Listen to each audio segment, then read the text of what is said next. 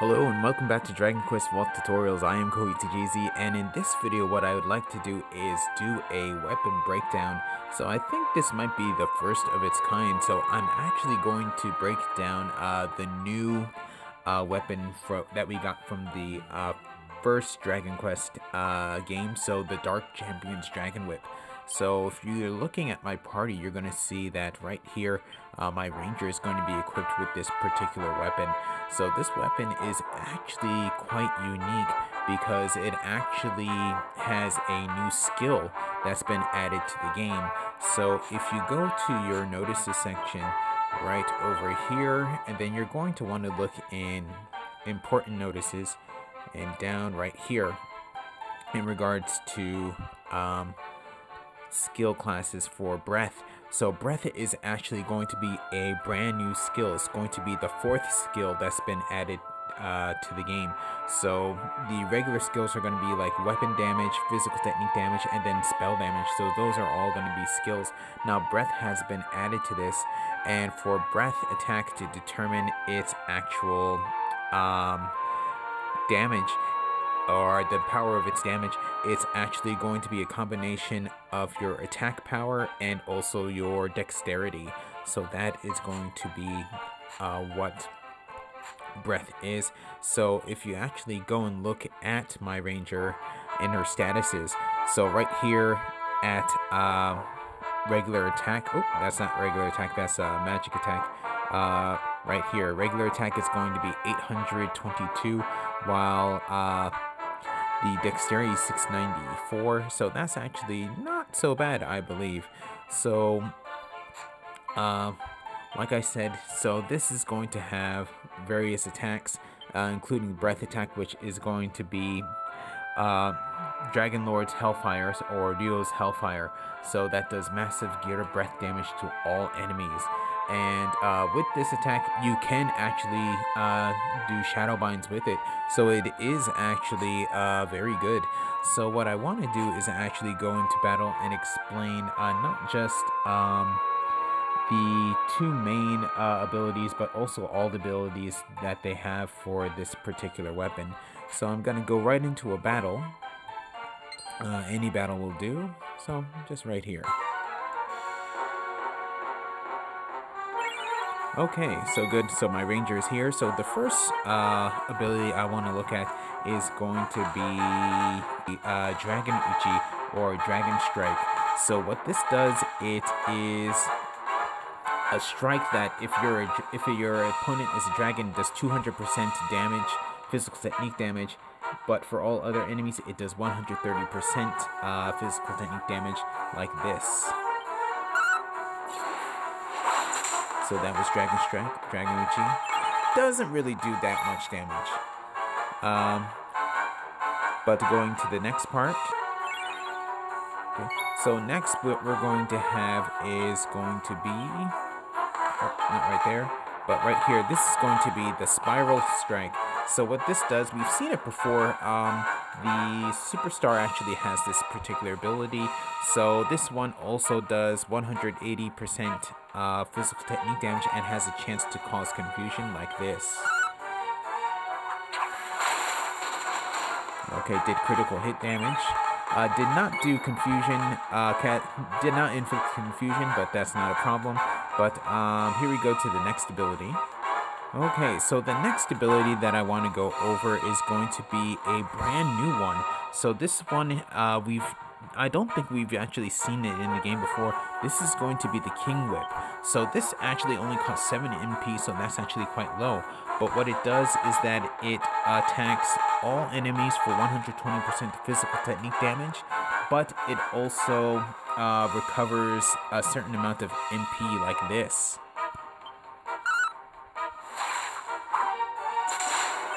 So with that there, I got 25 MP back, so that's pretty much a total of 18 that I actually did receive back.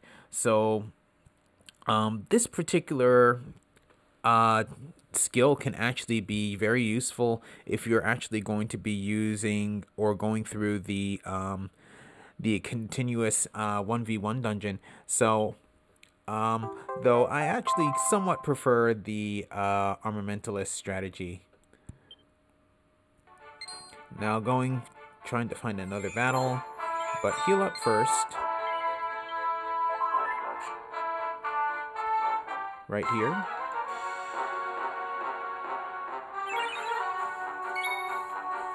So after King Whip, which is very, very nice ability, we're going to have, it's going to be the Flash Dragon attack. So with this one, it does 340% Gita physical technique damage to one enemy. So like this.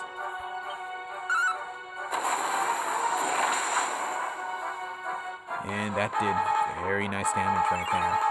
Okay, so going to my next ability. Okay, and for the final ability is one that we've probably seen before on this channel already. So this is going to be Dragon Lord's Hellfire. So looking at the explanation, so with Hellfire like Dragon Lord, this does Gita breath damage, massive Gita breath damage to all enemies. So like this.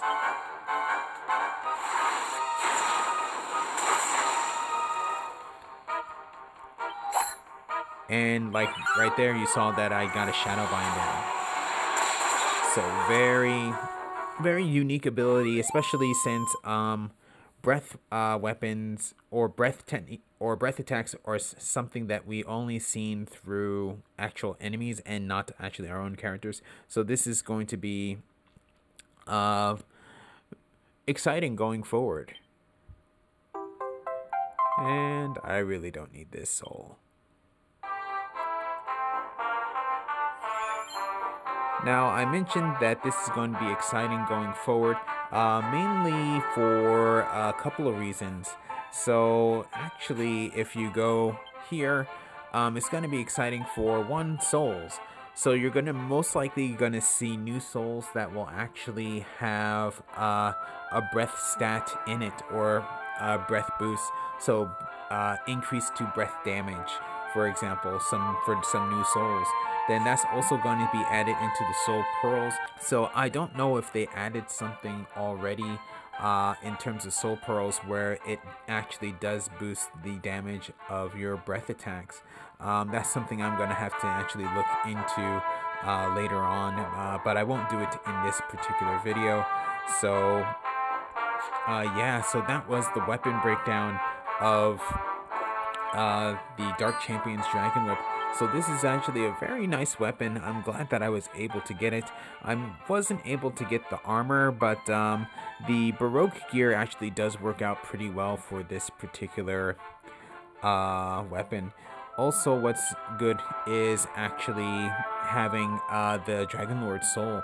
So it does it gives some very nice stat boosts to your HP, your strength, and then also your agility and your dexterity as well.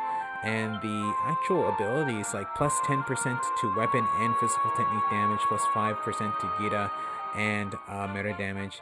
And then at the start of your turn, you recover 3 MP. So that's actually very nice.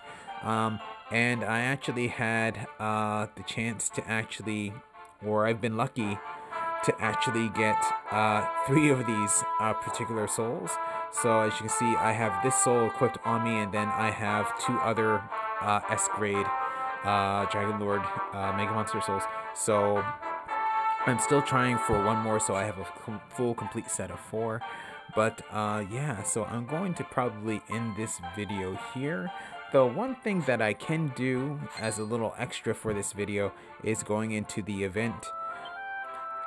So for the Dragon Quest II event, you're going to have this kind of lottery. So what you can do is you're going to get these little lottery tickets get scattered throughout the map by doing certain things.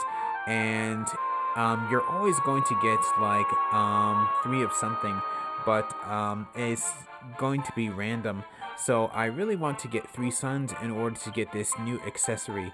So this is going to be Heaven's Prayer, or the prayer ring, and it gives you the ability called Heaven's Prayer, which actually recovers 30 to 50 of your MP. So definitely something I would want to get. But for 10, very similar to Fukubiki, you could do a 1 draw, which costs 10, or you can do 10 draw, which actually costs 100 Fukubiki, or 100 Kuchibiki tickets. So for example, tap on 10, and let's see what I get. I'm gonna get slime.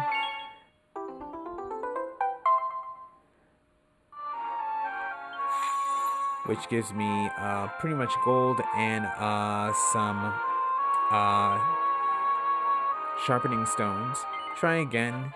I really want that accessory. Okay, again with the slime. And then I got a solo Fukubiki, so I can actually use it like this. So no. Slime again.